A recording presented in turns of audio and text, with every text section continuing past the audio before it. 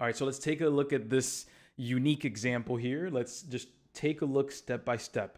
The first part that we look at is the question sentence, as always, and it reads, what was the original size? Okay, sounds good.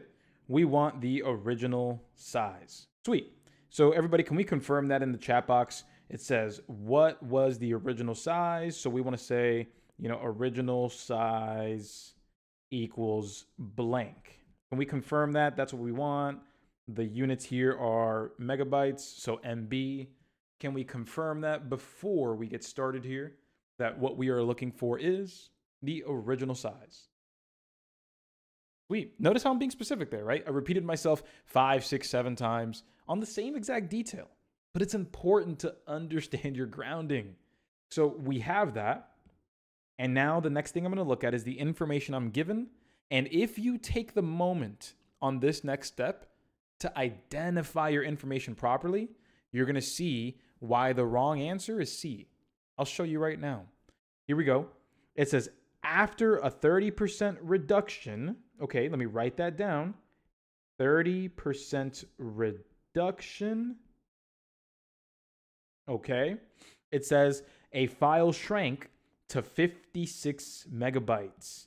Okay. So the result equals 56 megabytes. Okay. So this is going to be, everybody, you tell me that 56 megabytes is the final size. Is that right, everybody? It's not the amount that we reduced by. That's the final size, right? Yeah, it is. It says again, after the reduction, it shrank to 56 megabytes. So right there, this file is 56 megabytes. That's the final size. Why do I keep repeating these details, huh? Why do I keep doing that? Well, let's write our formula out. The percent times the original equals the result.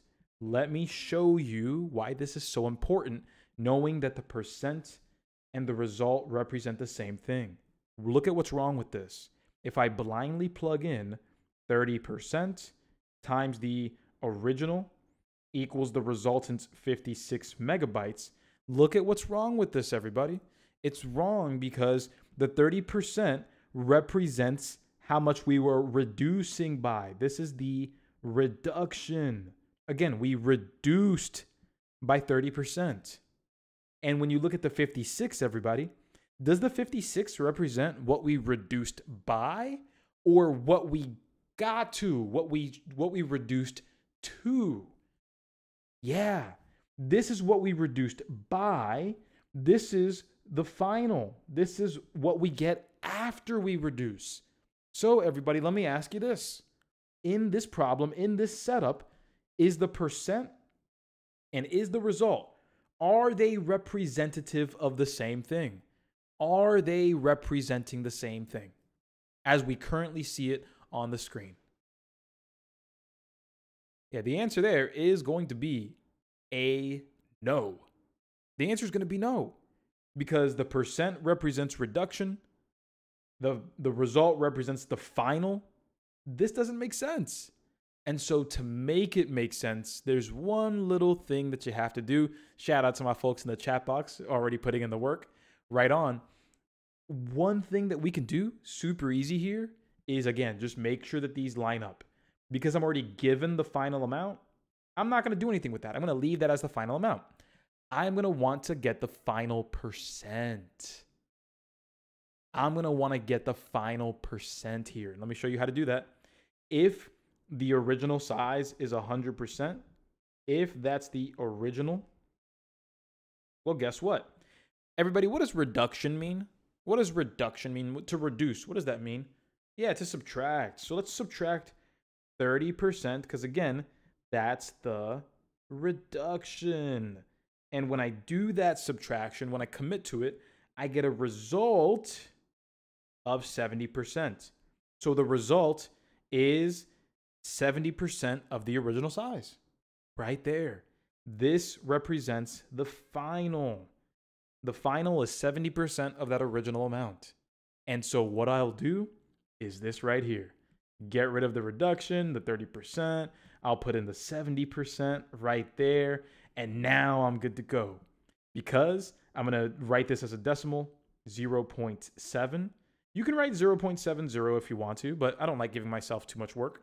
I'll just go ahead and put 0.7 times x. So I'll just say times the original just to keep it easier. And now all I got to do is divide both sides by 0.7 and look at what I got. Booyah right there. There we are. Don't think that the answer is going to be 8. Be very careful. We're going to cancel out right there on the left side. And our original value right here, we can just go ahead and use our little decimal rule right away by moving it to the right once and then right to the right once over here too. So what we now have is 560 divided by 7. 560 divided by 7, that's going to be 8 with a 0 at the end, which is going to be 80. So the original file size is 80 megabytes. That is the original file size right there, B, 80 megabytes. If you would have kept the 30%, you may have gotten the 168 megabytes. That's what you would have gotten.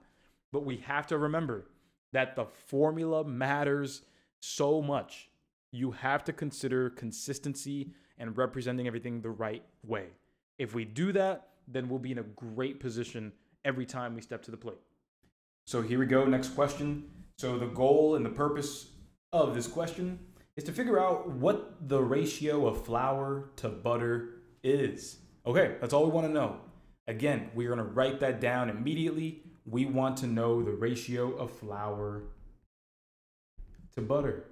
The reason that this is actually a problem is because when we take a look at the statements here, we're going to see that this baking recipe, it calls for a ratio of flour to sugar, not flour to butter.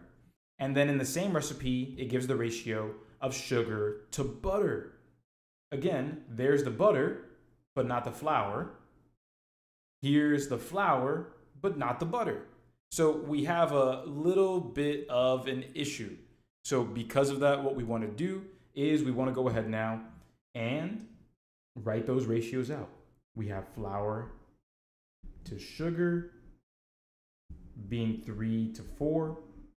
And then we have the recipe of sugar to butter. That's going to be 4 to 7. So when we have this and we take a quick little peek, everybody, what do we notice is the same between these two ratios? What do we notice is the same between those two ratios? Sugar. We see that sugar is being compared by both ratios, and we see that the value for sugar, what do we notice? Are the values for sugar the same? Are the values for sugar the same? Absolutely, yes they are. And because they're the same, we can actually just do a direct comparison. We can just overlap that nice and easy, because guess what? Because it's nice and compared to the same sugar value, flour and butter can be compared together nice and easy. So we have flour over here at 3, butter over here at 7. We wanted flour first anyway, so the correct answer is 3 to 7. And that's what's going to give us here answer choice B. All right, and there we go.